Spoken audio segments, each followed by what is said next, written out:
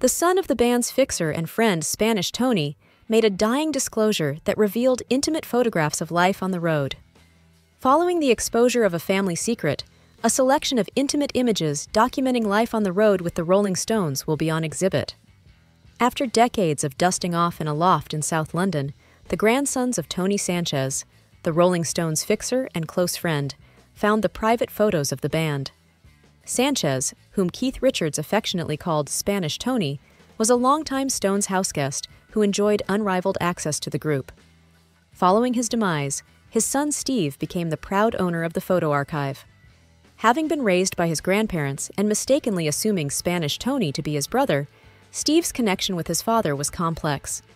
He stashed his father's collection away in the attic of his Biggin Hill house, determined not to be reminded of the guy.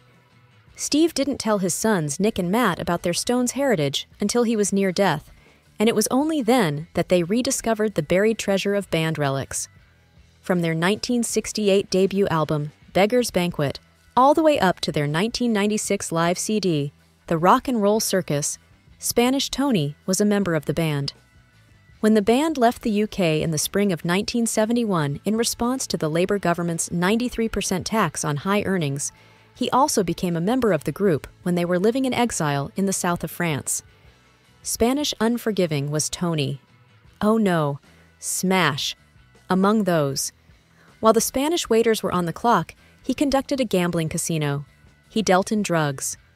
As Keith Richards described Sanchez in his 2010 memoir Life, the man was all pimp style and rode a two-tone Mark X Jaguar. In the 1960s and 1970s, when the Rolling Stones were busy being known as the Rolling Stones, Tony was busy taking pictures, and his work provides an unparalleled look into the band during a period when they could have done anything, according to Oliver Bayliss, owner and founder of Bayliss Rare Books. Fans of the greatest rock band in the world began to wonder where the originals were stored when Sanchez's biography, Up and Down with the Rolling Stones, came out in 1979, and a handful of the images surfaced. Before Steve Sanchez, Sanchez's son, mentioned the boxes of abandoned negatives in a loft, there were thousands of them. Among them were shots of the Rolling Stones, the Beatles, and Anita Pallenberg, a German-Italian actress who was the Stones' muse. The business that administered Sanchez's estate, Spanish Tony Media, is now run by his grandsons, who made the decision to start making his photo collection available to the public. From February 29th to March 5th, the pictures will be part of an exhibition called The Rolling Stones, elegantly wasted at a gallery in Notting Hill.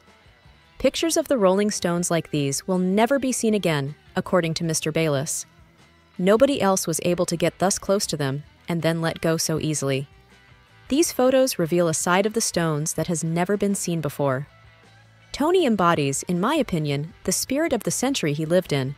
He was a captivating figure because he was a drug dealer, writer, and photographer. After months of poring over Tony's collection of hundreds of negatives and contact sheets, I am astounded by the exceptional quality and distinctive style of Tony's photographs. Collectors and fans alike are going to be blown away.